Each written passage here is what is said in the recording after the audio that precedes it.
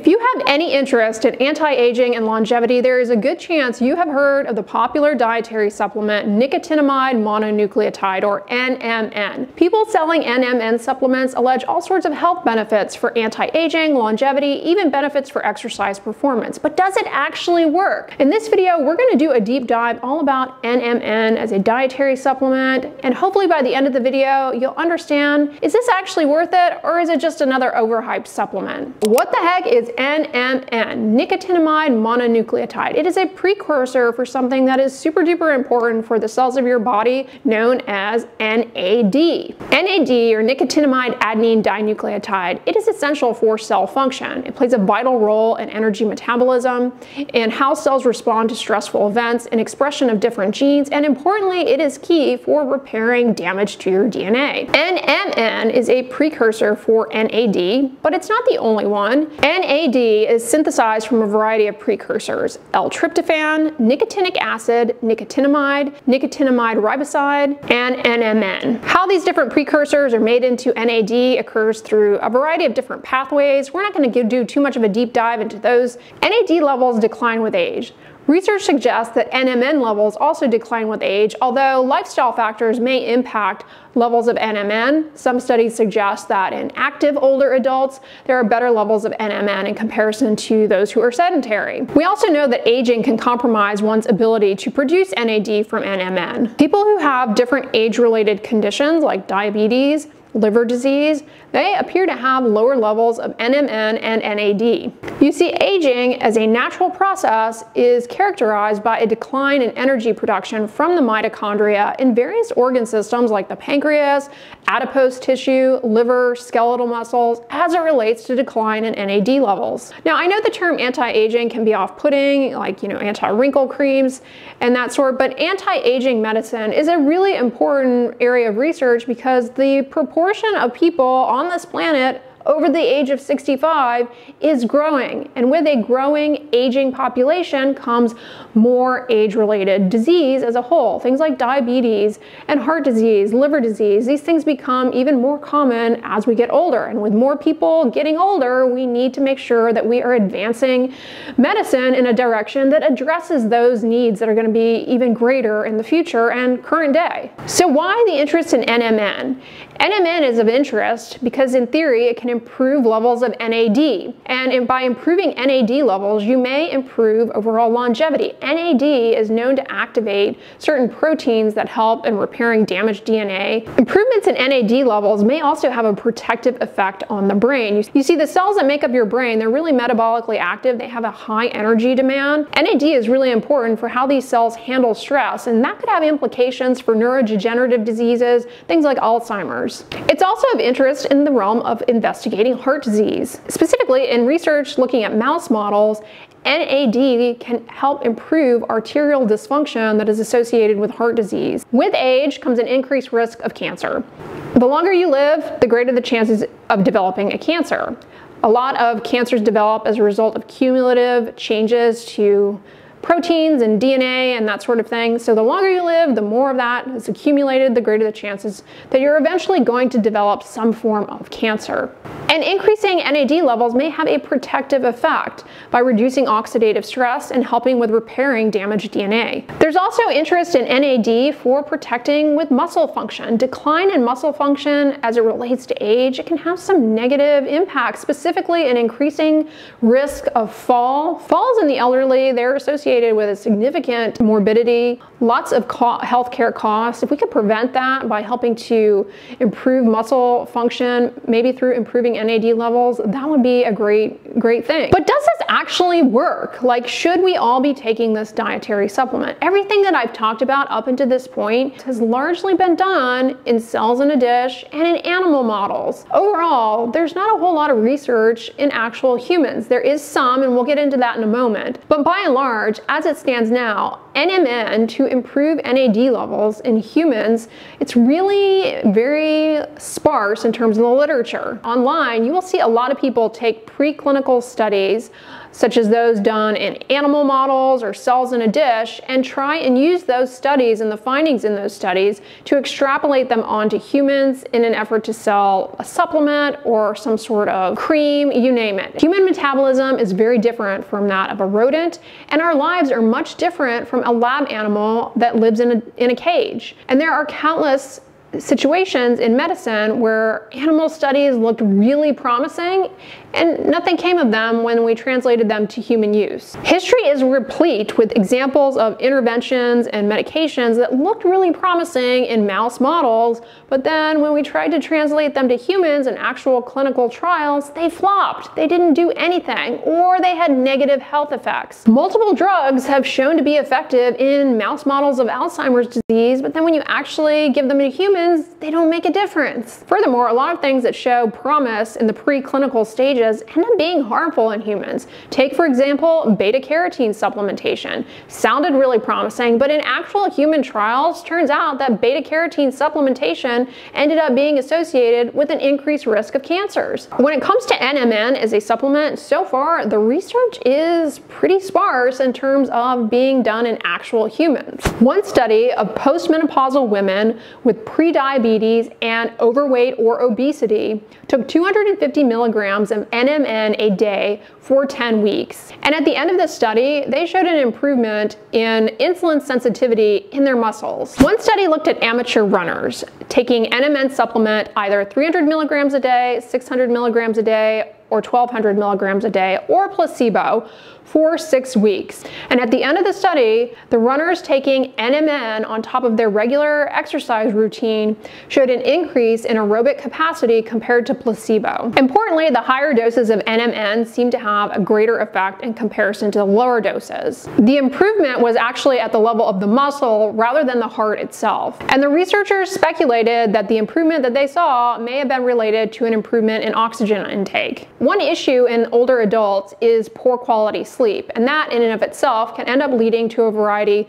of adverse health effects. One study looked at NMN supplementation on older adults in terms of sleep quality. They looked at Japanese adults over the age of 65 taking 250 milligrams of NMN a day for 12 weeks. At the end of the study, there was no improvement in sleep quality. However, those who took NMN in the afternoon did actually show an improvement in overall drowsiness and muscle responsiveness in comparison to placebo or to those who took NMN in the morning, suggesting perhaps there might be some benefit in terms of the timing, with afternoon doses being better in terms of, well, at least drowsiness and muscle responsiveness. So of these human studies that I've showed you, they max look at 12 weeks. And as it stands now, there don't appear to be any adverse effects from taking NMN, but I caution you, that doesn't necessarily mean we have ruled out that it has any adverse effects. These are really short windows to be looking at something. There's definitely not sufficient data here to say for sure what the long-term safety of taking this on a daily basis is. The other thing we don't know about this drug is, does it have any drug-drug interactions? Another NAD precursor, nicotinamide, I have talked about in other videos. I'll link it down below. Nicotinamide, we know, can interact with the medication carbamazepine. So it's advised that if you are taking that, which is used for headaches and to treat epilepsy, seizures, that you avoid nicotinamide. It can have a negative effect on the metabolism of that drug and get too high and be harmful to you. We don't know to what extent this supplement interacts with other medication. These studies don't give us any information on what the best dose is. We don't have any dose response curve in any of these. I think these clinical studies raise a lot of important questions that really need to be answered before we can go about saying if this supplement is really doing anything of benefit. Sure, there appears to be some short-term improvement in select measurements in these select groups. Drowsiness in Japanese adults over the age of 65, muscle insulin sensitivity in pre-diabetic, overweight, or obese women, and an improvement in aerobic capacity in novice runners. But what does this mean as a whole? Even though you have an improvement in muscle insulin sensitivity, that's not necessarily telling us the whole picture here. To what extent is that sustained? Does this end up having any long-term clinical benefit? Does it plateau? What's the optimal dose? What types of patients will respond to this? How does it it compare to standard of care treatments? And again, what are the long-term side effects? In the case of exercise and runners, you may conclude like, oh, this could be something beneficial in enhancing muscle performance and exercise performance. But this paper doesn't really support that either. They didn't look at things like speed or intensity or recovery or anything of that sort. Do the effects plateau at some point? There's still a lot of unanswered questions. So don't get me wrong, I think NMN shows a lot of promise. It looks like an interesting supplement, but suffice it to say, it's being hyped up on social media, and it has been for a while as like the fountain of youth. Everybody who is talking it up has financial interest in NMN supplements. It is in their best interest to make you believe that it is doing all of these things that we have no research to support that it actually does in actual human people. As our population ages, I'm talking to you baby boomers, you are a population that is vulnerable to intense marketing for anti-aging, because with age there do come a lot of different health effects, and here in the States specifically, that can be super expensive. No one wants to spend their retirement or older adult years with all of these health problems. It is so smart to be thinking about your health in this way, but don't fall prey to anti-aging supplement marketing. NMN, while it shows promise, the research simply does not support the claims that are being made about this dietary supplement. But wait, there's an exciting twist in the NMN story. As of October 2022, here in the US, the FDA has revoked NMN's NDI status. Previously, the FDA had accepted NMN as a new dietary ingredient, or an NDI. As of October 2022, the FDA has revoked NMN's NDI status, meaning it cannot be sold as a dietary supplement any longer, at least in the US. Why? Well, because NMN has now been authorized for investigation as a new drug, so it cannot be sold any longer and marketed as a food or supplement.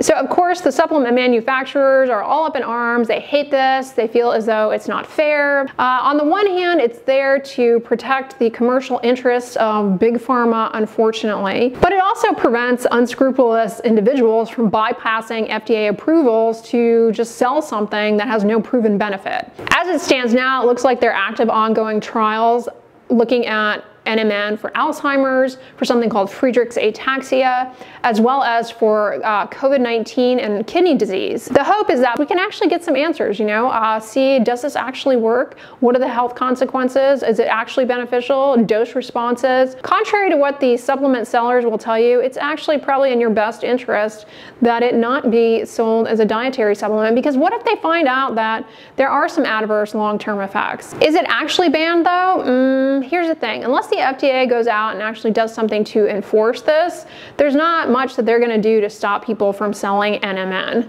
I think last year something similar happened with the dietary supplement N-acetylcysteine, and it was like, oh no, buy up all the N-acetylcysteine, people who take that as a supplement. But I mean, you could still buy it, so it's not as though, policies and things like that, they're only as good as they are enforced. I think one company got served a letter from the FDA, but other companies did not, so they continued to sell it. So only time will tell what the fate of NMN is going to be, as a dietary supplement or as a treatment. If the research ends up showing that NMN is indeed effective for things like improving muscle function, having true effects, beneficial effects on longevity, I would imagine, we'd get some really expensive drugs out of it. Drugs and pharmaceuticals here in the US, they are expensive. Maybe worry about that bridge if we ever have to cross it. On the other hand, you can look at something like fish oil, which is something you can now get as a prescription, but you can also still buy it as a supplement. So there's that. Just because it goes through all of these hoops and hurdles and gets approval as a drug and goes through all the research and rigor, a lot of times it's still sold as a supplement too. As it stands now though, it's unclear if NMN as a dietary supplement really does anything. So as far as I'm concerned, it's a waste of money. I would not waste my time or money on NMN. Why? I'm not a mouse. And as it stands now, most of the research has been done in mouse models, cells in a dish, and I'm not willing to just take that kind of risk based on human studies that are only max 12 weeks and not relevant to me. Is there any way to increase NMN and NAD naturally? Focus on a healthy diet. You can get this naturally from things like broccoli, edamame. Of course, it's in small amounts, but eat a well-balanced diet Exercise can improve NAD levels. It's been demonstrated in older adults who are active, and get good quality sleep to protect your brain, your muscles, your immune system. All of that is key for fighting off cancer and a variety of other diseases of older adults. The problem with supplements is that they bypass all of the answering of those important questions, and they just stick with what's observed in a dish and a mouse. But like I said, you're not a cell in a dish, you're not a mouse, and all of those questions are really important. They really need answers before you could say to what extent this is going to be beneficial for you. So better to hold off and stick to things that we know actually benefit you in terms of longevity, like eating a healthy, balanced diet, getting good quality sleep, and importantly, moving your body and exercising regularly. That's really important, especially when you are, I mean, it's important across the board, but it's something that older adults really need to make sure that they are not slacking on, because there is a lot of morbidity that comes with loss in muscle mass and mobility, including an increased risk of falls that can land you in the hospital for a long time. Going to the hospital, it's not the best place to stay healthy, unfortunately. You don't get good sleep in there. There are lots of infections that you can be exposed to. So you want to stay out of there in your older years, stay active, stay healthy. You just have to do those things. You just have to do them. There's no escaping it. There's no magic pill. There's no magic supplement. All right, y'all, that's what I have to talk about in today's video as far as NMN. I hope it's answered your questions. Now, as a reminder, I do have another video kind of related to this topic on another NAD precursor, nicotinamide, otherwise known as niacinamide, the oral pill, and its role in skin cancer prevention. So definitely watch that video next. I'm going to pop it up here on the end slate. You don't want to miss it. But if you guys enjoyed this video, give it a thumbs up, share it with your friends, and as always, don't forget, sunscreen and subscribe. I'll talk to you guys tomorrow. Bye.